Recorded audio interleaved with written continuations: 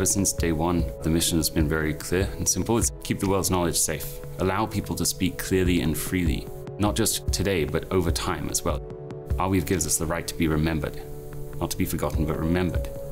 To me, that's profound. Knowledge is an interesting thing. If you're the only person that knows one thing, there's not a lot you can do with it. But if you have a whole community that has that knowledge, then innovation becomes really, really rapid. And if you combine that with solid principles, which Arweave does, you have the opportunity to make the world a better place. All sorts of different people, people that are technical, people that aren't technical. The idea is that all those things, when they come together, they really make something special and unique. The Arweave community are some of the smartest people that I've ever had the pleasure of working with. They rally around these causes, like this idea of treating the internet as just this public data lake that anyone can upload their content to. And in viewing that content, it's not beholden to any one particular platform. Arweave is an opportunity for us as a civilization to have a place to store not only our most important memories, our most important documents of our civilization. Arweave provides something that previously was not possible, and that's permanent storage in a decentralized network that supersedes jurisdiction, and that supersedes the timeline of our own individual lives. I can upload data, pay once, and it's there for my great-great-great-grandkids to see in the future. That's just something that's very wild. These are not numbers. These are individuals. These are individuals with their own perspectives, their own emotions, their own fragilities, and their own questions.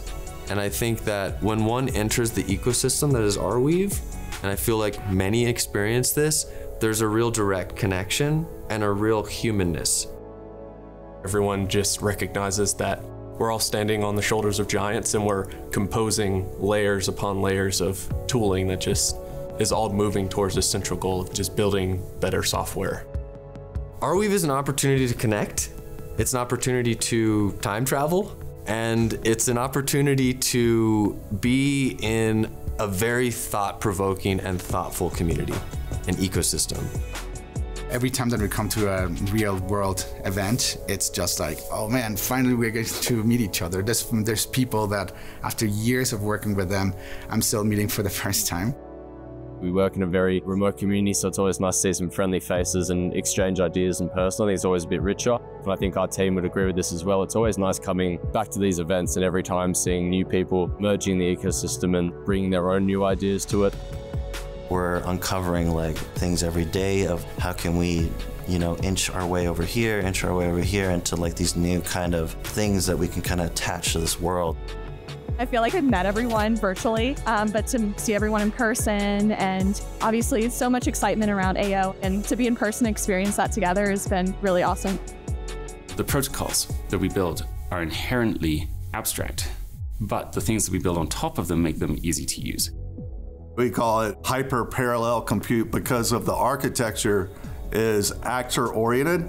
Each process passes messages in AOS, the AO operating system, which really makes it easier for developers and users to interact with the AO network. A logical next step to build computation on a verifiable data ledger. It's scalable, it works, so let's put computation on top of it. Just a logical next step. I imagine what happens 100, 200 years down the line when we have all of the world's knowledge in this machine that keeps it safe for us, basically. How do we build the archive of the world's history? I think long-term, fundamentally, what we built is just a decentralized operating system for a machine of arbitrary size. That is the best effort possible that we can conceive of right now, and we've really flourished over the years, and I'm very, very grateful for the community that's emerged around it.